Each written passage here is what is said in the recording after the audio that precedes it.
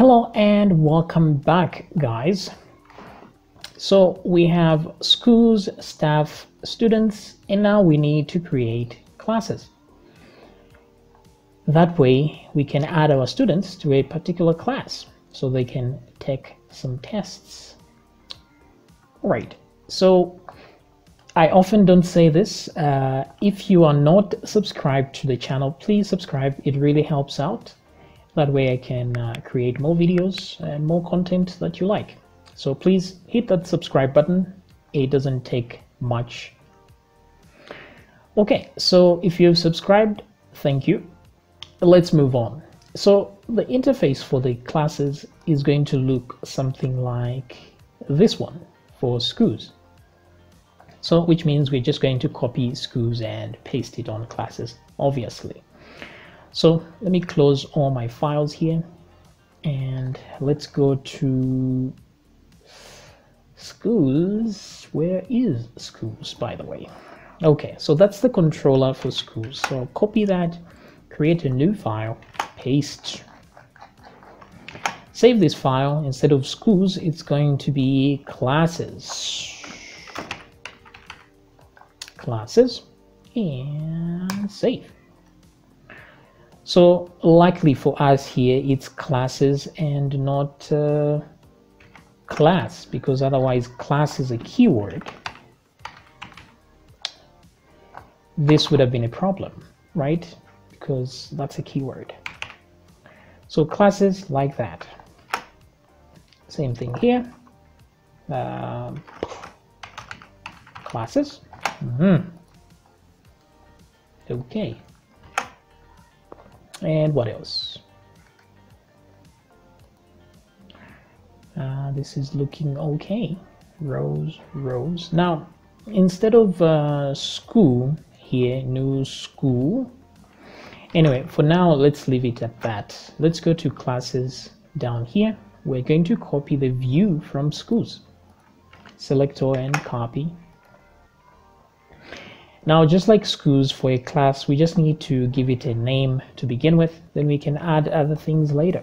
So we copy everything from school view, create a new view here, paste, save, and just like we saved school here, we're going to save classes, save. So at this point, if I go to classes, now I have an interface to look at. Very nice.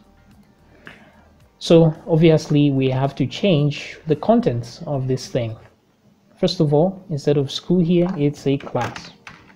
Class name or class title, that's all up to you. Add new should take us to classes/add.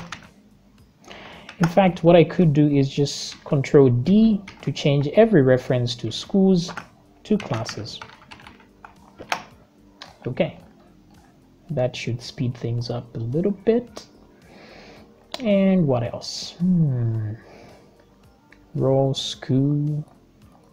So let's leave the row stuff because we don't have a table yet, so that might be a problem. So class name created by the add new. We don't need switch to because we are not switching to a class for any reason. So refresh and there we go. So we have classes. Now, if this is not good enough for the titling, you can add something else here, maybe an H4 or H5. Let's say classes. Like so. This way it's clear where we are. So I can copy this also to the schools view and paste it right about here. That way we know these are schools. Obviously we have to change that like so. So we know we are on schools, we know we are on classes.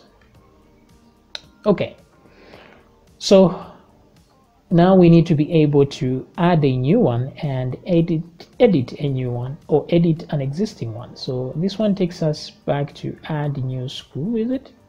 Classes add. Why did we go to this though? Oh, I see. Yeah, that's why it works. It's working because in here we have this add, and it's redirecting us to the correct thing here. Schools.add. Okay. So what we do is we need to duplicate all these views. So the edit, the add new, let me copy that. This is school.add. Let's create a new one, new view. Save. So instead of school.add, this one is classes.add.view. And then let's copy the edit as well. Edit, everything will be exactly the same. Copy, let's create a new file. Paste, save, click on the edit one, just change the name to classes. Good. Then the delete. Now select all, copy, create a new file as usual, paste, save, select the delete, change schools to classes. Save. Alrighty then. Now the editing begins. So if we go to classes.php, we have to change our references now. So in the add function, we have to change all references to schools, which is right here. Let me change that, classes, and same thing here. Classes, like so. Okay, that helps. Redirect classes as well here. Great. Everything else remains the same. We will change the model once we create our own. And back here again, this is the edit. Same process. Let's change schools to classes. Same thing here, classes. And edit. Same thing. Back down here to delete. Same process. Classes. And here as well, classes. Delete. Okay. Things are looking great. Great. All right, so everything is good, but we are not supposed to see anything here because we don't have any classes. We should be able to add a new one instead. So let's create a model so that we can be able to do that. So I'm going to go to our models here, and we are selecting the school model as our copy. I'll right click on models, new file, paste, save this file. Instead of school, it's a class. Class.php. Now this is a problem here. Classes. The problem is class is a keyword in PHP, so this doesn't sit well. Let's put ES so that it's classes.php and save that. Now the implications of that is that let me change this here. Classes model. The implication is that it's going to add an S to try and find the correct table. So instead we'll give it a table by just saying protected table is equal to classes. That will be the name of the table with a small c, like this.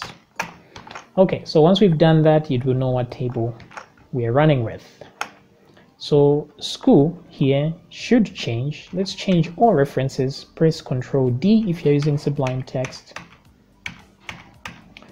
Let's change that to class. Okay, good. So it'll be the class name, the date, yes.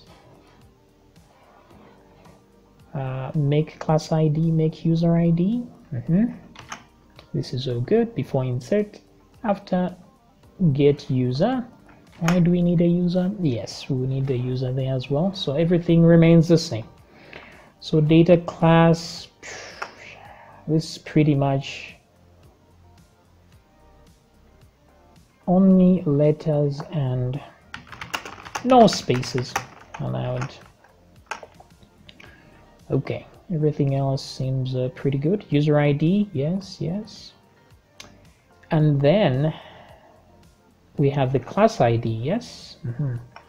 But we need one extra one here. We need to know which school this class belongs to. So I'm going to duplicate one of these functions, and this is make user ID. Let's start with make school ID, then the user ID, then the class ID. So here we'll change this to school. Make school ID. So if there's something set in the user, let me just change that to school ID. Yes. So if it is set the school ID, then set it to that school ID. As simple as that. Only that we have to add the make school ID to the before insert so that we can have that added there as one of the functions to run. Otherwise, everything else looks pretty good. Okay. So at this point, we are ready to add a school. Only in the add section here. Oh, we want to add a class, sorry. So school ID, that's correct. Let's go to classes.add.view. So add new class. So let's see if there are any references to, and then change them to class. So what else? This one as well, schools. Any more references we'll set to classes. Let me find any other reference to school. What have I done? What have I done?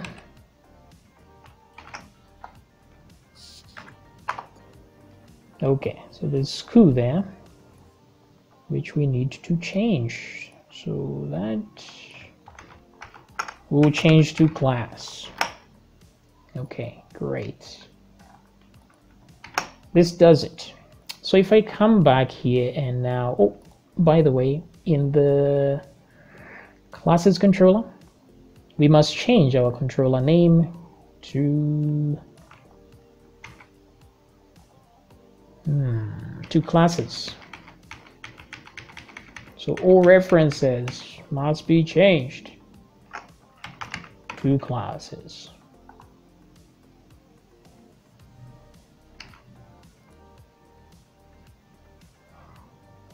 Too many S's there. Okay. Classes.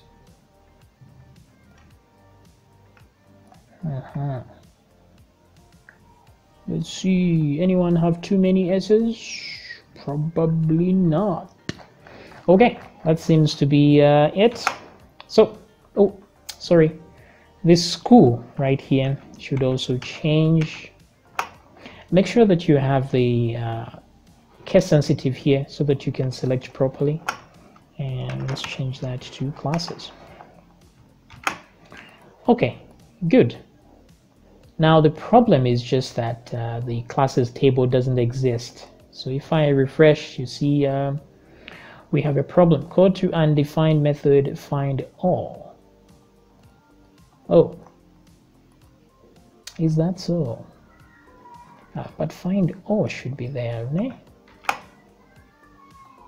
Classes find all. Why isn't it there?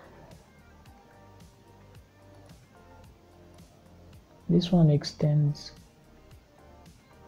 This is a controller, right? Classes. Where is classes model? There it is. Does it extend model? Yes, it does. So why isn't find all there? Oh, that's, no, we didn't change it. It's right here. So what is going on here? Back here, let's see, uncaught error. Code to undefined method classes find all. That's on line 19. Yeah, which is right here.